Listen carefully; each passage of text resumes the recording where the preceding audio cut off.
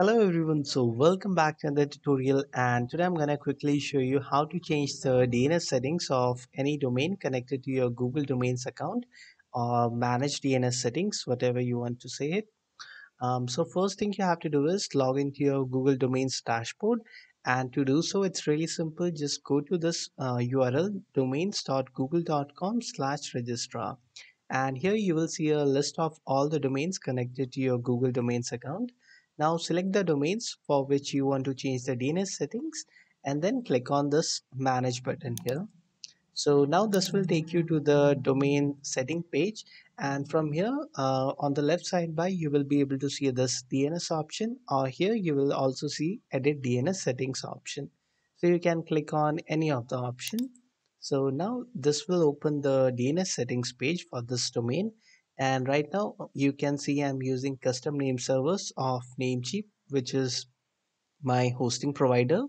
So most likely if you're using a simple hosting a simple WordPress website or using your custom domain name servers will be the right method to do it, will be the easier method actually. The limitation with this is you will not be able to use services like Google Workspace, or if you have a Shopify website kind of, then you want your domain to point to your Shopify website, so you will have to use the Google domain name servers option. Okay, so if you're using custom name servers, all the settings on the rest of the settings on this page will basically get disabled, and any changes you make will actually do not will not have any effect, because your DNS is actually managed by your hosting company. So you will have to update any custom changes in the interface your hosting company provides. Okay, so now let's get back to the topic, to today's topic, and let's learn how to manage the DNS settings with Google Domains. So first thing you have to do is select this option, first option, use the Google domain name servers. Okay, so I will click on save here. Okay, you can see the message changes to smarthelpguides.com are saved, but this will take like 48 hours to take effect. So usually it is like 2 to 4 hours. So now let's scroll down, and all the settings on this page are now active. So the first option is this DNS security. Okay, so it's like not essential, so I will explain it later. And the second option is registered host. You can also ignore this option right now, it is not super important. And you can see the message here that it looks like we have changed the name servers, so all settings and synthetic records are currently disabled. To enable the settings, you need to restore. Okay, so we have already changed, but it is not showing but it is still showing that we are using custom name servers. So let's refresh this page. Okay, so once you refresh this page, it should show you that now we are using Google's custom name servers. Okay, so you can see that warning message is gone now. Okay, so now let's focus on this options. Okay, the first is a synthetic record. So it is important if you want to use like Google Workspace, you can directly enable that option, or email forwarding feature, which I explained in my previous video. With custom Google name servers, all you have to do is just simply click on it, and email forwarding gets enabled by default, as all the MX records required will automatically added by Google. Okay, and if you want to use Google Workspace, all you have to do is select this option here and then click on add. So Google will automatically add the required records to your DNS. Okay, so domain DNS. So, or if you want to use subdomain forward, you can also do it. Let's say you want to create a subdomain which you want to redirect to a different URL. Let's say you want to create a page like affiliate. Okay, affiliate dot smarthealthguides.com, and I want it to be redirect to a different page like my Facebook page or something. Okay, so I can just add this record here, and now whenever someone will click on this, go to the subdomain affiliates.smarthelpguides.com, it will automatically redirect them to this page. Okay, so now you can select what kind of redirect you want to permanent 301 or temporary 302, It is not really essential. You can select either. Temporary redirect basically depends on the kind of use. If you want that redirect to be permanent, you can select 301, else select 302. Okay, and then just simply click on add here. So, but the changes will take some hour to take effect, so I cannot just show you right now that it is working. Okay, and if you want to delete or edit, you can also do this, do the same from the options visible here. So now let's scroll down and see. This is the most important part, custom resource records. So these records are the essential records, and without these proper records in this section, your website will not work, and you will see a blank page or error page. Okay, so it's really important to configure this settings properly, and to do so, basically this DNS records tell whenever someone types your website name, like my website is smarthelpguides.com. So in the browser, when we type smarthelpguides.com, the DNS settings will tell that okay, this website is hosted on this server, and this is the IP which we input here. Okay, so I will explain the records to you, and the two most important records are a record, type A record, and type CNAME record. So type A record is basically the direct IP address of your server. So to do add, all you have to do is simply add the rate, put here, select the record type and put A here. In time, you can just leave it blank, or depending on settings, you can see Google is, let's put a short record here. So for minute, type just 5 minute, and here put the IP address, and you can have only one a record for your main root domain. Okay, so I cannot just I already have a record, so I cannot create another record. So if I try to add another record, you will see I will get an error. Okay, you can see the record is already in use.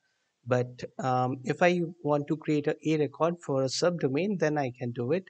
For example, I want my subdomain shop dot this shop subdomain to point to my Shopify website. Okay, so what I will do is shop a record, and now I can put the IP address. So for adding Shopify records, you will have to add a record like this, and then put here add. Okay, so I can put a record here. This is how a records work. Basically, a records are direct IP address.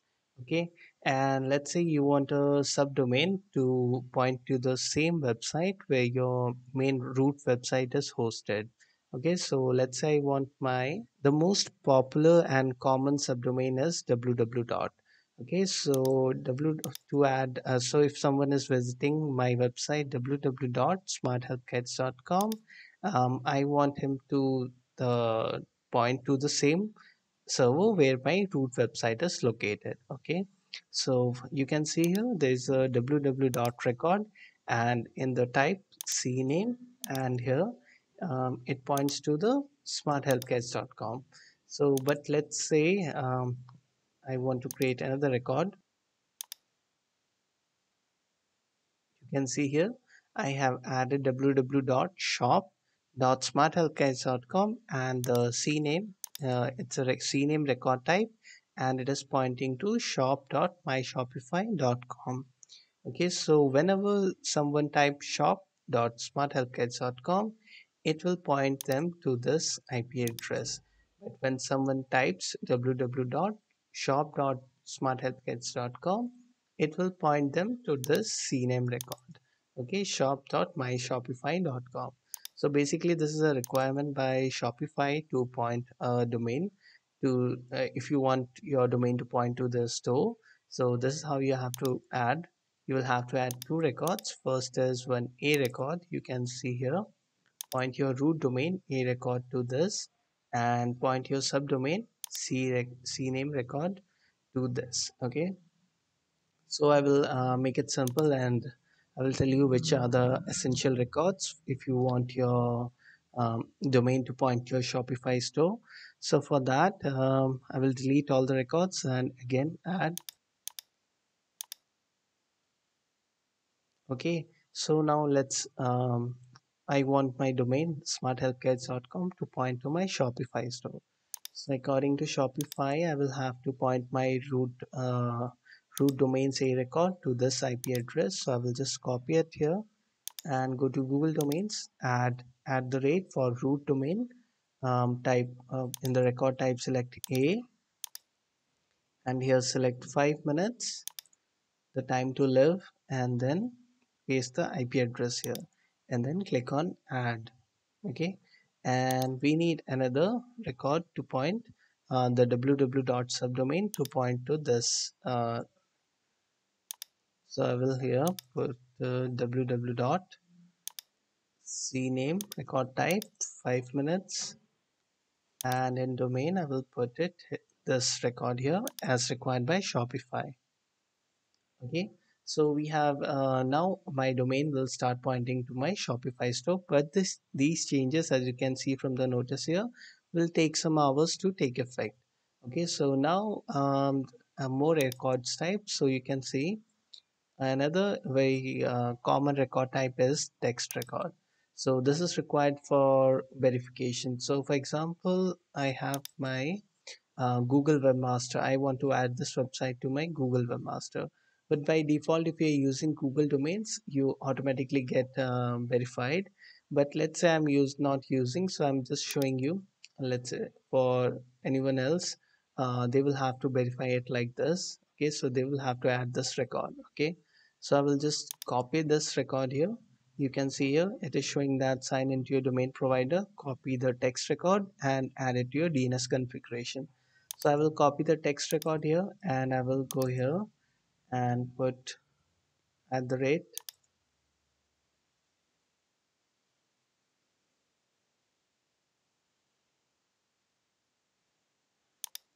and in the text I will put the value here and then add this. Okay, so you can see here this record has also been added, and now Google will be able to verify this. Okay, but that by completing the step, Google will be able to know that okay, I really own this domain and connect it to my account. Okay, so basically, this is an example of how to use it, how to use this feature, and I hope you found this useful. It may be a little confusing at first, but it's really simple.